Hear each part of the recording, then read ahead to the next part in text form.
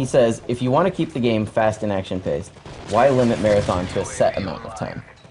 It's a balancing thing. It's you know, we liked how it worked very much in extreme conditioning and how the maps are balanced out this time around. It worked fairly well for Modern Warfare 2, but we you know, it still keeps it fast-paced. It just doesn't, you know, make it the be-all running first.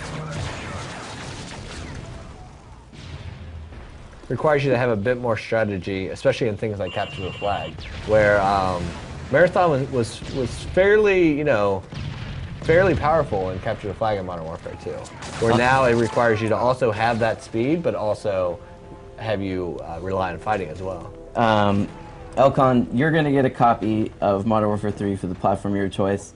We still have 6 copies to give away in the next 20 or so minutes. So the next guy, he has a fantastic name. His name is Soviet Jive Turkey. That's his name. Yeah. Soviet Jive Turkey. Don't get it. He says, what effect does the EMP grenade... Turkey's Jive you. He says, what effect does the EMP grenade have on kill streaks? Examples, deployable turrets, etc. Is it that it destroys them, or...? Yeah, it'll take them out. Okay, it doesn't just temporarily disable them. Right. Where, you know, flash and stun have, like, effects on them, where EMP is designed to disable them. Remember, you can tweet your questions at the Twitter you see below with the hashtag MW3. We're taking questions about anything you've seen today. Single player, multiplayer, spec ops. Right now, we're towards the tail end of a match for, sorry, I'm spacing with the headquarters. Headquarters, right. So what's he using? XM25? Yeah. So see, now here, when he's aimed in, he has to mark a distance. So if he presses left on the left stick, it will mark the distance in which that grenade will be programmed to explode. So this one explodes in the air?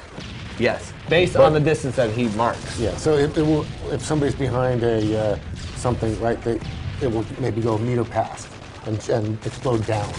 So it can basically render cover ineffective. Yes, absolutely. But you have to manually laze that distance in multiplayer. Something you don't have to do in a single player. It's the difference between taking the same weapon that was in single player and rebalancing it so it's not overpowered in multiplayer. Yeah, I imagine that's something that's a challenge, right? Are there many weapons that have been changed between multiplayer and single player? Because in single player, you maybe want the player to feel more empowered than you want them to. Well, they have to check them all.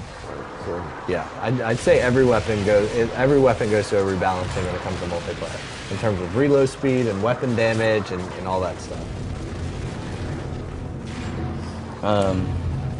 So another Twitter question from, his name is I Hate to Sniper, says, in what ways did you change sniping